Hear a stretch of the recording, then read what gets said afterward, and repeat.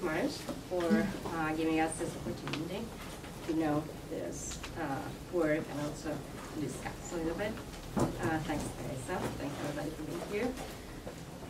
So I will read some comments that I wrote after watching the movie, and so we had your articles, some material, but I have to confess I didn't read it before because I wanted to see what was my reaction. So without any guide, let's say, to see what this movie was giving me. And so sorry, there's some things that just been said actually. So okay, so when I started watching the movie Futuro, what immediately caught my attention was the montage of the first images following the black hole of the opening sequence that we have seen at the very beginning when we have, the recording voice. One of the first things that struck me as a spectator was the intermittency of the montage. The rapid passage that permeates the whole film at multiple levels. So this rapid passage from one image to another, apparently without continuity, like shots casually juxtaposed, or like a collage, like the one that we see on the glass of a mirror at the very beginning, visibly gives us a sense of fracture and disturbs the quiet of our eye, seeking for rest. This filmic fabric is conflictive as it is traversed, fractured, constantly interrupted by images that impose themselves as subsequent shocks. This fabric requires from us to contribute to the montage, that is, to draw on Eisenstein's theory, an intellectual montage, in order to fill the blanks of the movie. Concurrently, at the level of content, the intermittency impedes the linear development of the story. Maybe because there is no story at all. At least there is no story in the way in which we're used to think.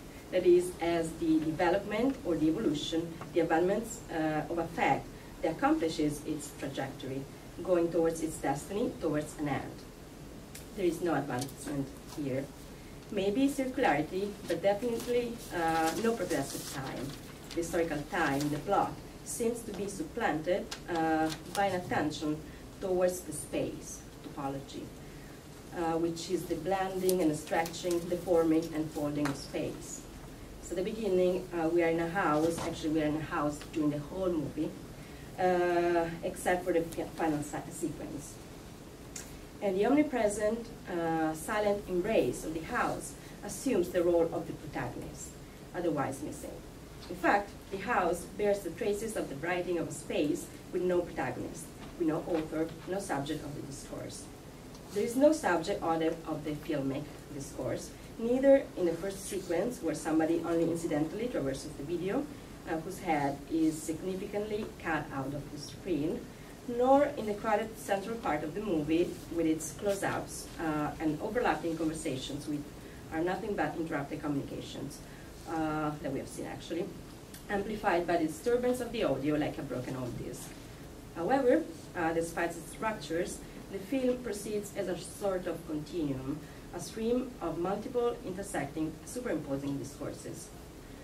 Now, all this passion of the fragmentary that dominate the movie can be seen as condensed in a particular figure of speech, whose movement is seconded by the montage itself, of the movie, and which is particularly well exemplified by those shots of the first and second sequence, depends if we understand the black hole as the first sequence.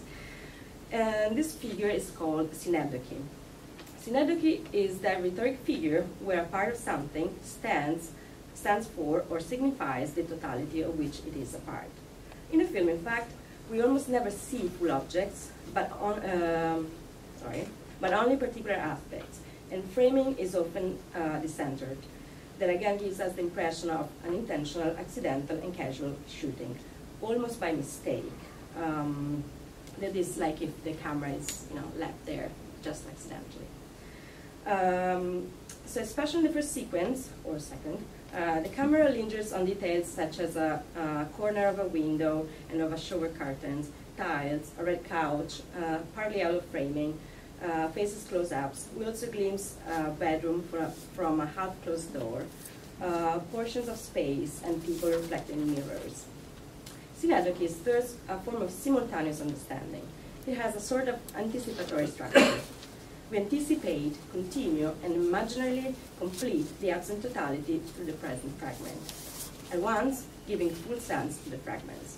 Moreover, this filming strategy that makes use of the synecdoche through an amateur-like shooting style with all the mistakes typical of the lack of expertise makes essential the accidental, the contingent, and the fortuitous. In fact, the film conveys to us a sense of being thrown, as we have the sense of being accidental spectators watching accidental actors. We feel like flaneurs fed by casual encounters, randomly going from room to room, from sequence to sequence, picking bits of conversations, details of bodies, faces, scenes. Now, I would like to try to connect the work of the synecdoche and the deconstruction of the teleological time as they emerge in the film with the film's title, which is The Future. It is pretty clear, in fact, that what is at stake, besides the specific socio-political critique addressed by the movie, is the attempt to represent another idea of history or time that necessarily requires a new conceptualization of past, present, and future.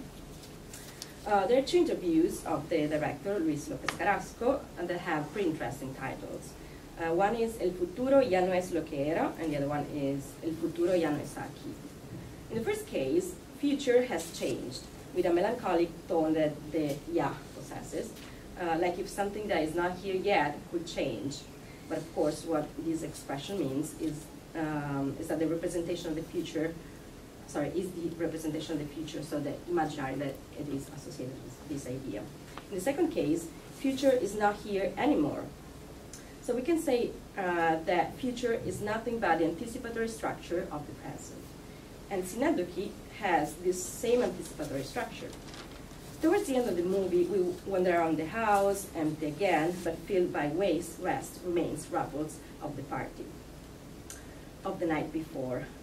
So this is the present. Then we have intermittent lights, as we have seen, and we are finally outside, finally at the open air, down into the street, staring at the facades of housing complexes.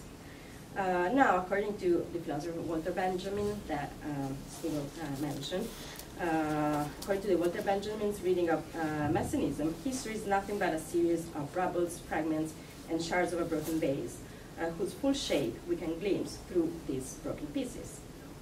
Future, according to this vision, is the moment of the recomposition of this broken vase, the closure of the circle, a totality that will give back to the fragments their lost tense.